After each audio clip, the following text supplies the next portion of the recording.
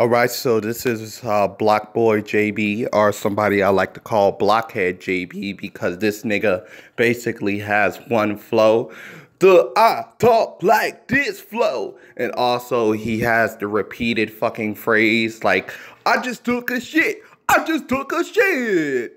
And then, of course, he has a little kick thing he does, which is getting very, very annoying. And then also, he doesn't really have a flow, so he repeats. Like, he has that little stuttering repeat shit that he does. Like, duh, duh, duh. Somebody told me that that's because this guy doesn't really have a flow. So to actually keep people's attention, sometimes they just skip, and then like it's like he has Tourette's on the fucking beat, or what you call a stutter on the damn beat, to tell you the truth. But yeah, here's his debut fucking album, I guess, full of 18 tracks, which about 6 of them doesn't even top like 2 fucking minutes, to tell you the truth. So that's how you know stream trolling is absolutely real at this point. Come on, man. This could have been a easy 12 tracks, maybe even 10, and I would have been like very, very happy. But yeah, he blew up, and he had a few mixtapes, but he really blew up with the song Look Alive with Drake. He decided to feature with him. And of course, he had that song Shoot, which was pretty big. And also he had the song Rover, which I actually like Rover because I love his like slow flow delivery. It kind of reminded me of 21 Savage until I heard the context of this whole album and realized this nigga only have one flow throughout the whole damn album. I'm like, Jesus Christ. But yeah, to tell you the truth, it was bad, man. So you have a song like Turn Up where he says that the 40 will scan you like a coupon. I'm like, really, man? That's the best you can talk about. And near the 1 minute 40-second track, he just stops rapping entirely and does this like background talking vocals, which really gets very annoying. And he did that on produced by JB song, which I really don't really like, but thank God it's not on this album. And of course he disses Little Flip, you know, of course, and he says that nobody in his neighborhood likes to use condoms, so I guess that's likes to even use protection or condoms, so I guess that's how he appeared in this earth. So Look Alive, of course, he has some of the most stupidest quotes, like blow you like a flute. He has a lot of references to blow, and I'm talking about blowing men, of course, with what I hope to be a gun, but then again, he has a reference to a dick. On the song Nice Swoop, he has a reference to a dick blowing everywhere. And of course, I know some homo thugs will say that that's a reference to a gun. But here's the thing. He already name dropped a Glock, so why couldn't he just keep it like that? He just had to add the whole idea of a dick blowing everywhere. But at least, I mean, I hope that it's consensual because, of course, he has references to niggas raping.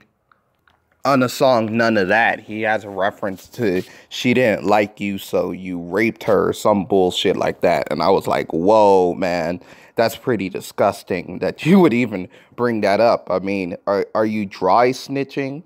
I mean, it seems like he was dry snitching because he's not going to call out any fucking names, which is kind of ironic because on the song Straight Dope, he referenced how people have to stop dry snitching. So I'm wondering, is that whole reference to she not liking you, so you raped her, like technically dry snitching or just sneak dissing? Dry snitching, sneak dissing, same fucking concept. But yeah, isn't that like a whole thing? If I need to ask, like, you know. Also, on the song Feature, he does reference to you beating that hoe. So I wonder, is that a form of snitching, or at least sneak dissing, if I would like to say so? Yeah. And am I the only one who finds it a little bit ironic that towards the bottom of the half of the album, they have a song called Feature, which actually has no features? Like, the bottom half of the album have no features, so it's a little ironic to me that he would have that whole title for a song.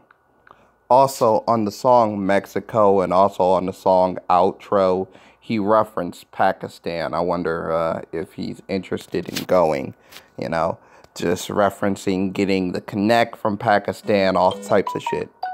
Oh yeah, and by the way, the whole thing about having a song like Mexico, which of course is a total knockoff. He steals a lot of ideas from the Amigos and Travis Scott. If you ask me, Travis Scott already had a song like Mamacita, and the Amigos already had a song about Latin America, like Narcos, all types of shit. They also already had a song about Asian chicks, or at least Asian culture, like the song Stir Fry. What other stuff they had? Shit. Quavo had a reference to whole black and Chinese, all types of shit. So yeah, and he even steals the Amigos flow on a track. On the track No Chorus, he steals the Amigos flow, the Amigos triplet flow. Now, I know that they didn't start it, but they were mostly well known for that flow, so I wanted to point that out also. Also, he makes this corny-ass reference to Chris Brown's Wall to Wall, which haven't been out in years. I'm like, damn. Oh yeah, and on Left to Right, he referenced how he wanted to push a girl down the stairs, like, ooh, what a gentleman. On the previous track, he referenced how he has bananas in his pocket. Also, he says he feel like king of the jungle, which is a little strange because bananas grow in a forest, like not a fucking jungle. I don't know if he even knows that, but hey.